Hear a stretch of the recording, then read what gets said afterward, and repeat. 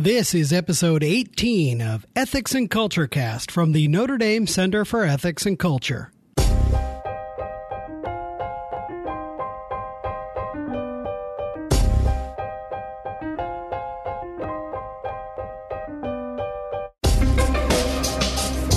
Welcome to episode 18 of Ethics and Culture Cast from the Notre Dame Centre for Ethics and Culture. I'm Ken Hellenius, the Communications Specialist at the Center. In this episode, we sit down with Holy Cross Father William R. Dailey. Father Bill is our Thomas More Fellow at the C.S.C. and the Director of the Notre Dame-Newman Centre for Faith and Reason in Dublin, Ireland. We chat about how he got involved with the C.S.C., about his work in Ireland, and about the educational mission of the Congregation of Holy Cross. Let's pop into the Morris Inn for this week's conversation.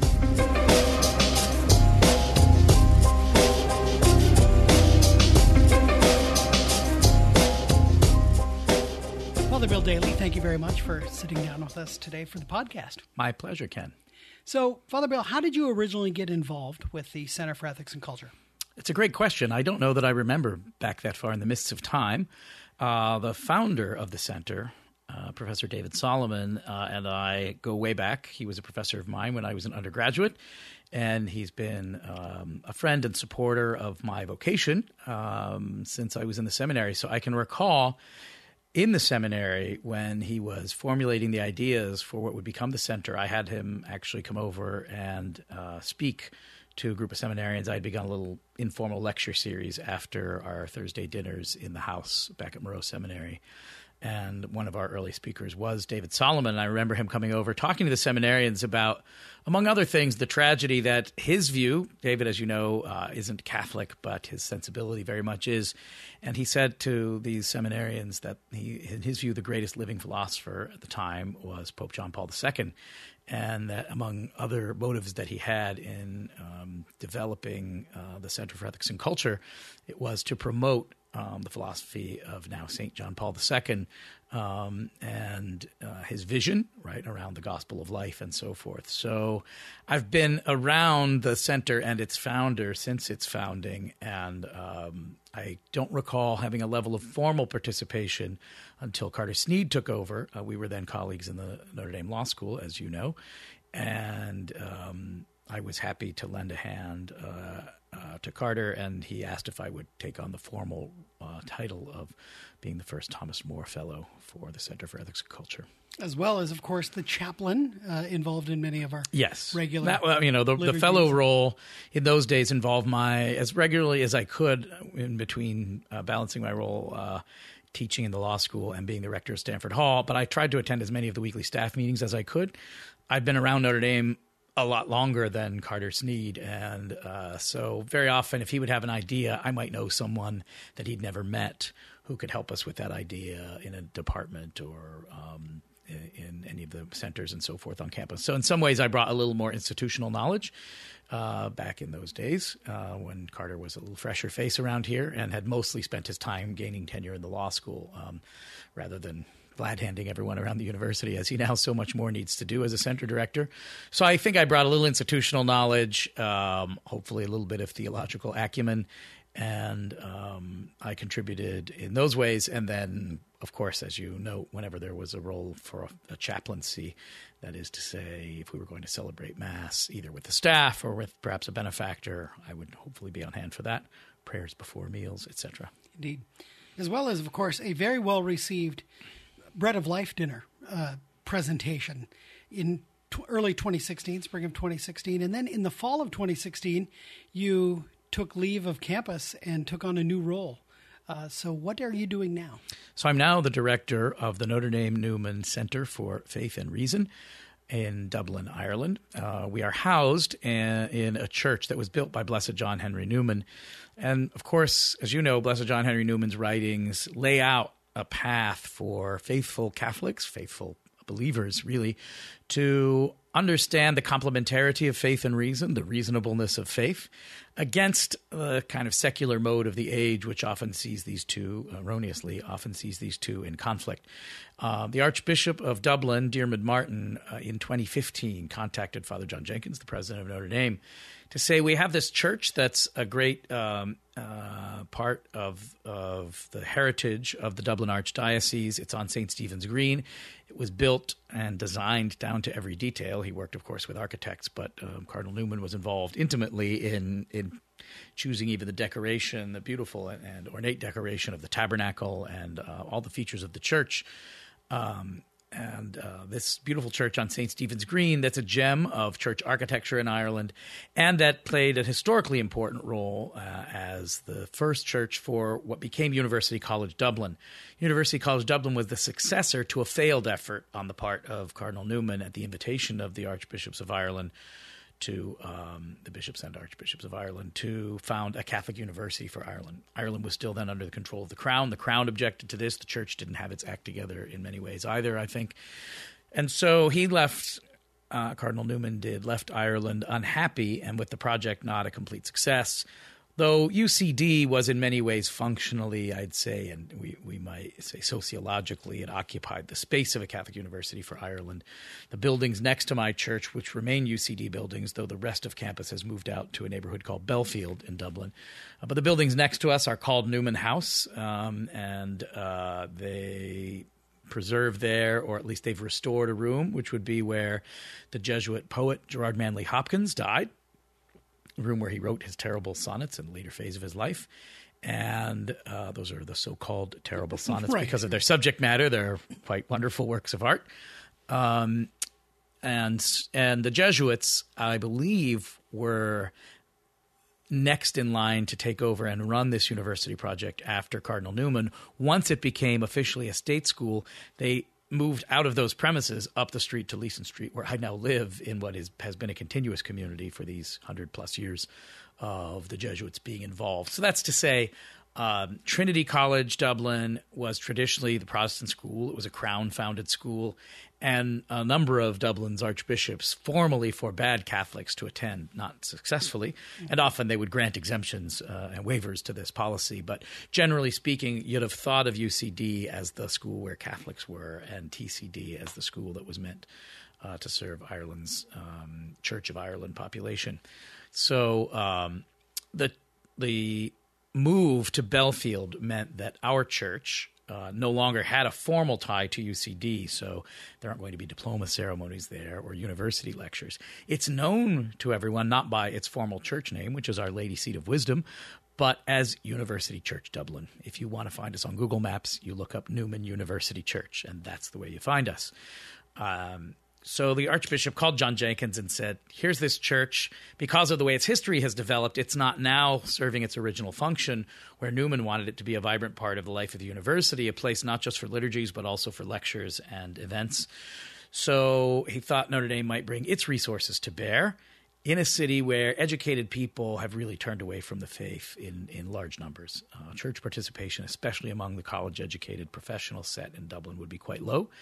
And it was the Archbishop's hope that Notre Dame might be able to bring liturgies and preaching and other kinds of events. So we do book launches and lectures and concerts of music, sacred and classical, to make this church a vibrant place once again and make the faith, I would say, plausible to the modern educated person who has come to think of it as less than so.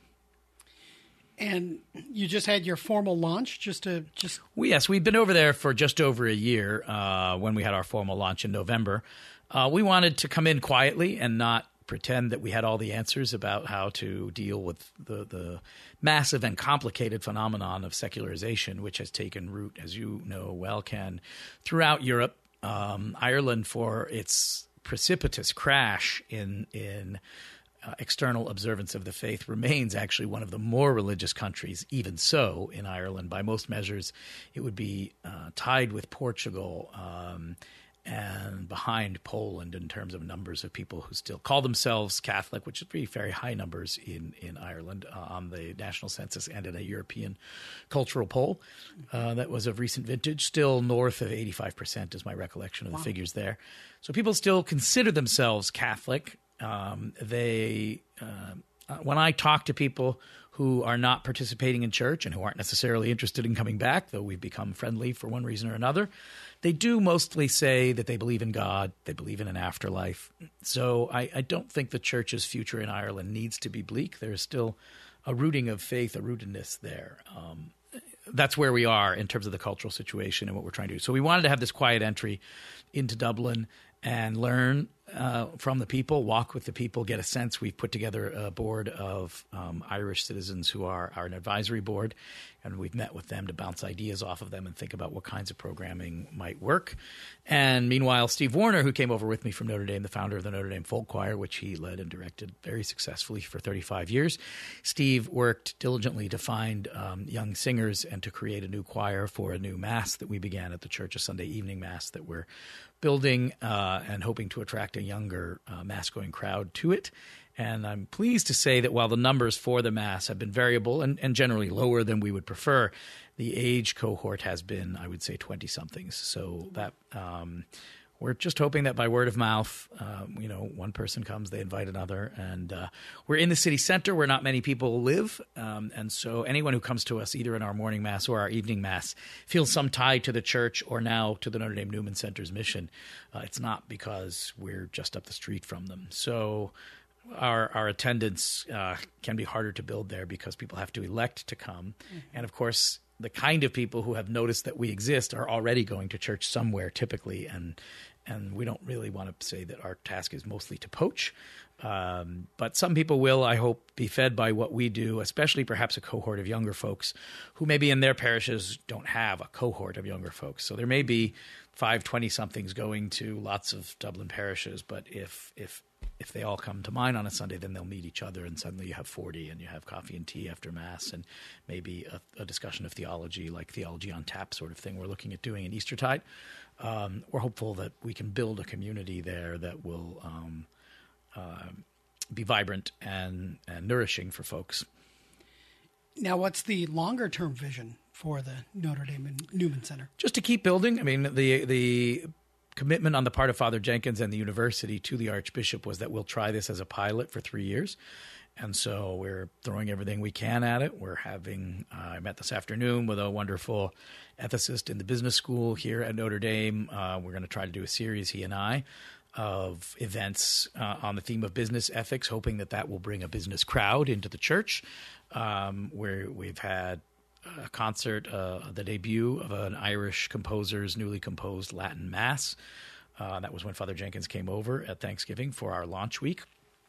We've had, as I've said, book launches, and we're having a performance of Haydn's 7 Last Words of Christ for Lent on Friday, March 2nd. So all kinds of events and programming. We'll continue to do that. We're also working a bit on the physical space. I'd like to have our atrium, which is currently a little bit bland, have a bit more of a tribute to educate people about who Cardinal Newman was and why this church is here, and maybe why our center is here, though we don't want them to have to spend all afternoon reading in the atrium of the church. So we've got things like that going on. UCD next door to us has been very collaborative with us to the extent possible, given our different missions. And they're opening what they're calling the Ulysses Center, which will be a literary exhibition center / museum featuring Irish writers from Joyce forward. And that's going to bring much greater footfall to our otherwise quiet south side of St. Stephen's Green, beginning around this time in 2019, if their construction all continues apace.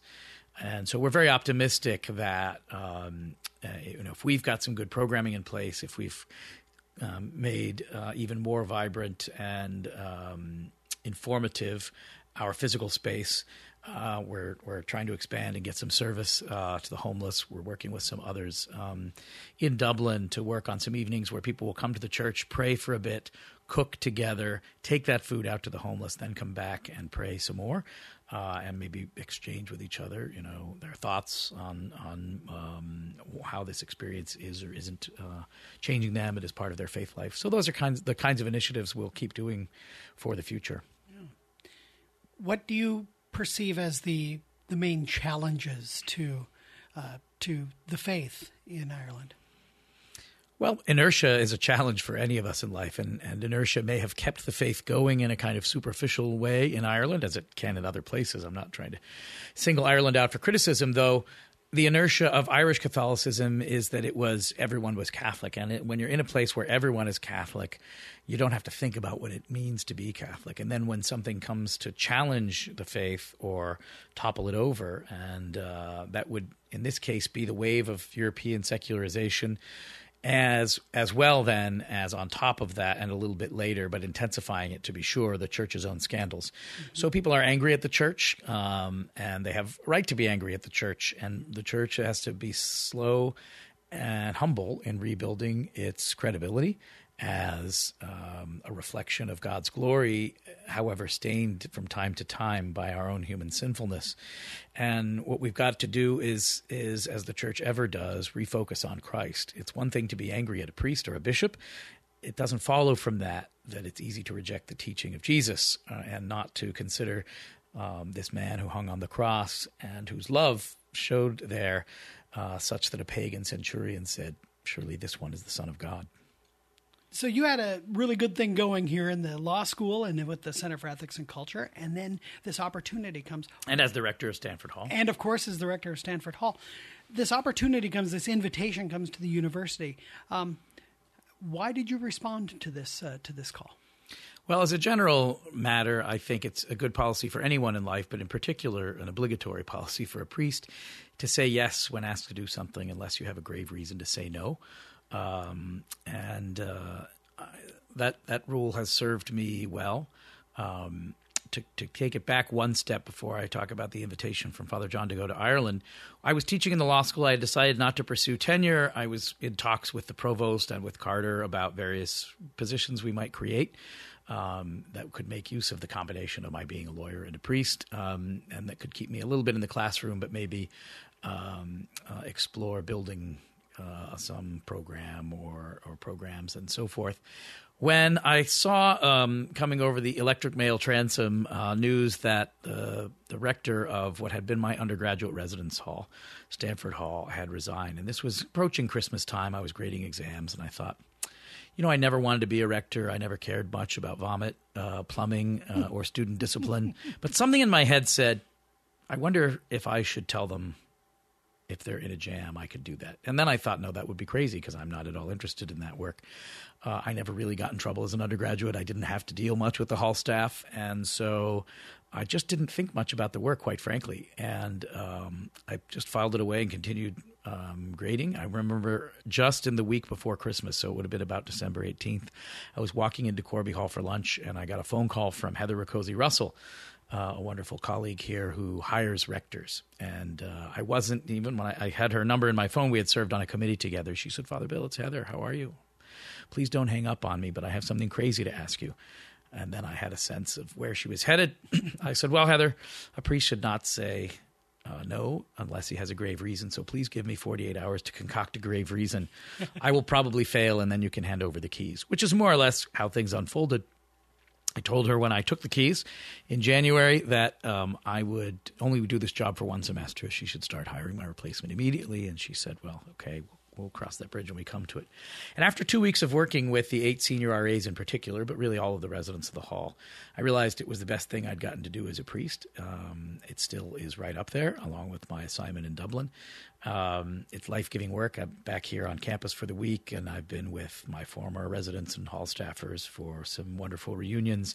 And my successor is continuing some of the vision and the projects that I had, while, of course, bringing his own unique gifts to the job, and we get along very well.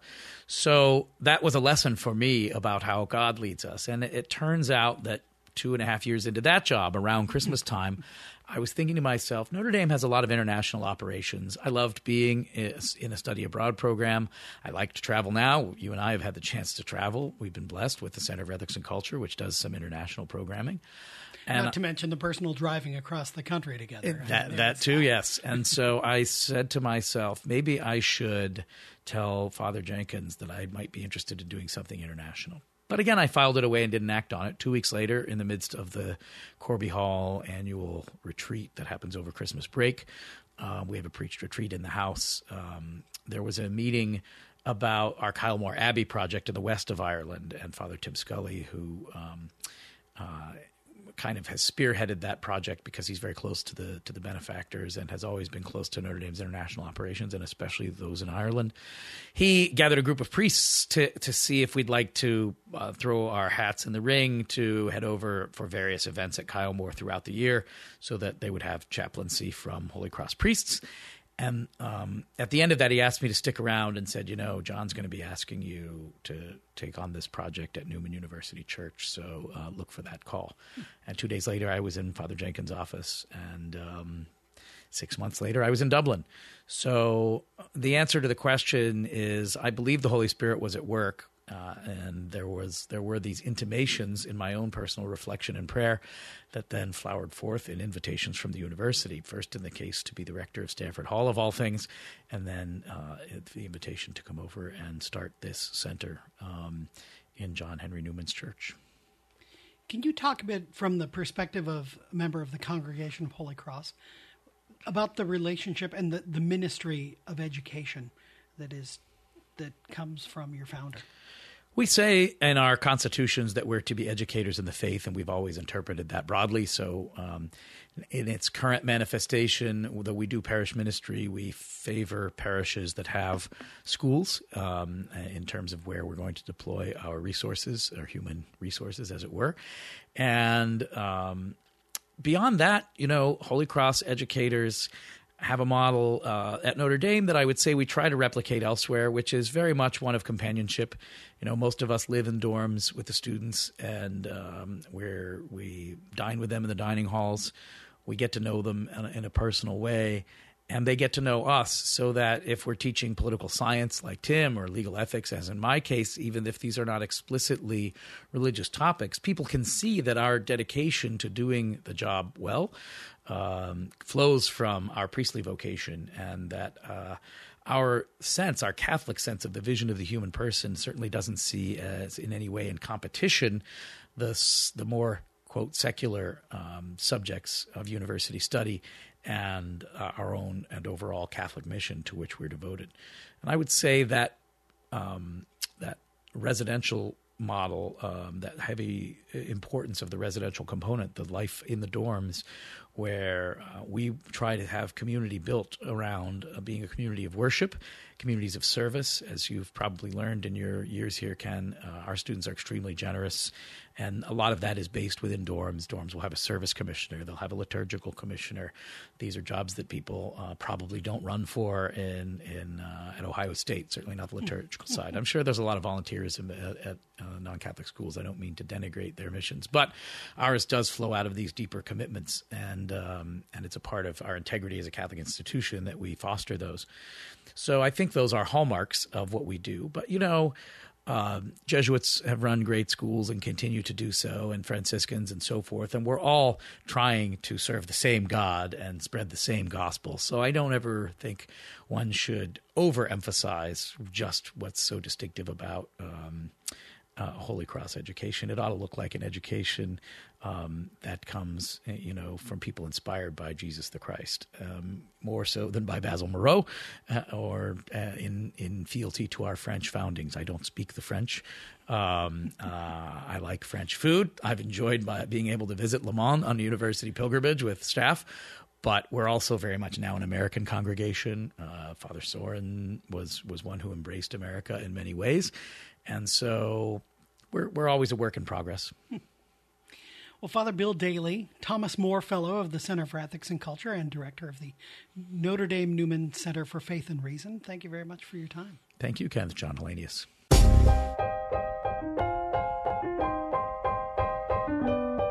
Thank you to Father Bill for a delightful conversation. You can learn more about the Notre Dame-Newman Centre for Faith and Reason in the show notes. Subscribe to Ethics and Culture Cast, which is released every other Thursday during the academic year, by visiting ethicscenter.nd.edu/podcast. We would love your feedback. Please give us a review on iTunes, Google Play, or wherever you get your podcasts, and email your suggestions to cecpodcast@nd.edu. Our theme music is I Dunno by Grapes. licensed under the Creative Commons Attribution License. We'll see you next time on Ethics and Culture Cast. Until then, make good decisions.